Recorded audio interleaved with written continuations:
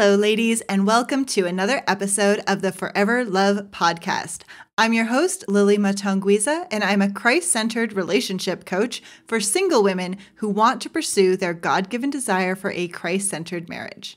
I'm also a wife and mom of two amazing little girls, and I am deeply committed to preventing divorce by helping single women prepare for one of the most critical decisions of their life with confidence.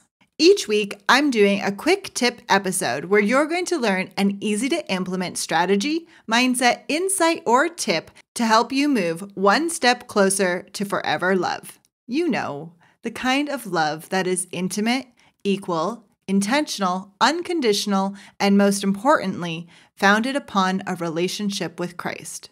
I hope that this podcast is like soothing balm to your aching soul during this season of singleness. So let's begin.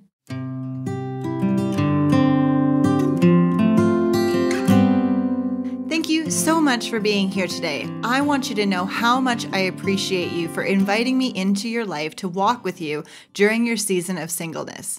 This is another quick tip episode of the Forever Love podcast, and today we're going to talk about modesty. First of all, what is modesty? Modesty is a judgment. It's a way of describing ourselves and others. Therefore, it goes into the mind category of the life code. Now, if you don't know about the life code yet, I want you to go back to episode 5, where I talk about this brilliant way of understanding the world and using this tool as a way to adopt the mind of Christ by understanding the thoughts you have, helping yourself to surrender them to Christ, and then see the world and your circumstances through the eyes of God. So it contains 5 categories, one of which is mind. And the idea of modesty is a thought that goes into the mind category. Now, many single women are trying to walk this fine line between being beautiful and being modest.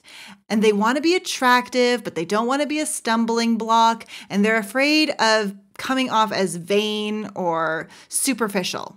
So the way we talk about and think about our appearance is going to create and affect our emotions. I've noticed that one of the most common emotions women feel about their own appearance is shame. They think something is wrong with the way they look. Ultimately, they believe that God must have got it wrong somewhere. Their butt isn't supposed to be this size. Their boobs should have been more symmetrical. They're not supposed to have hair on their lips, and their hips are supposed to look a certain way, and they should be able to run up 3 flights of stairs without getting sweaty or winded. They also believe that people are supposed to look at them differently. Men shouldn't be superficial, women shouldn't be so judgy, and people should know that it's what's on the inside that counts. And so not only do we spend a lot of time arguing with reality, but we also become superficial and judgy of ourselves. So today, I want to provide an alternative way to think about modesty. First of all, modesty has nothing to do with your clothes.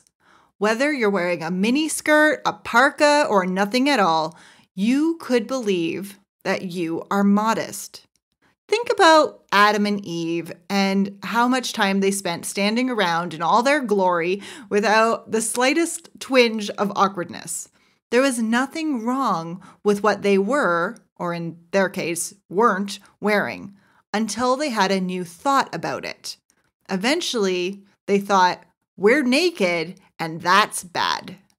Now, I want to share a little side theory that I like to imagine. I have this theory that we're much bigger on the inside than we are on the outside.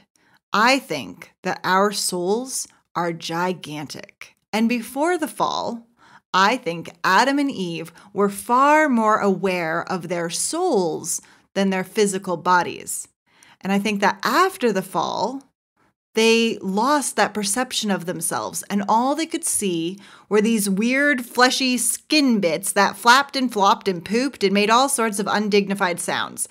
And then they looked down at their bodies and they were like, eek, we're naked, and we need to do something to cover this up because this is bad.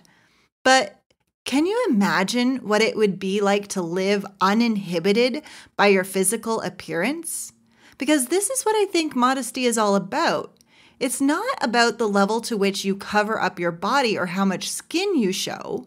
It's about seeing yourself and others as you truly are. Now, I'm going to talk about fashion and style in an upcoming episode, but for today, I wanted to share this quick tip with you. Let modesty be an attitude that you put on about yourself and others instead of about the length of your skirt or the tightness of your pants. Let modesty be about getting rid of the judgments that get in the way of us seeing ourselves and others the way God sees us. Hemlines, nails, hair, heels, and lashes have nothing to do with the way God sees you. With or without them, you are who you are in the eyes of Jesus. Loved, worthy, beautiful, cherished.